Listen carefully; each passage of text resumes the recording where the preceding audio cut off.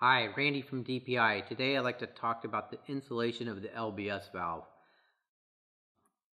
The bolt heads are going to be the inlet. Highly recommend mounting this so the bolt heads are facing the ground and the outlet is straight up in the air. This is just 1/8 inch pipe in TP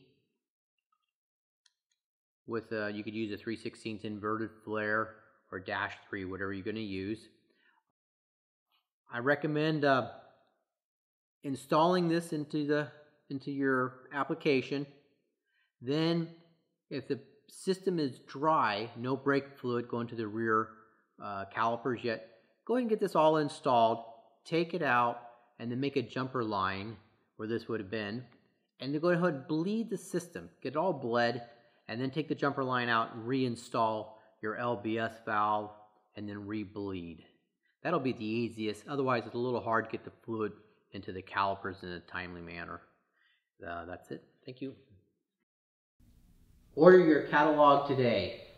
Go to www.dpiracingproducts.com or call us 707-283-4374.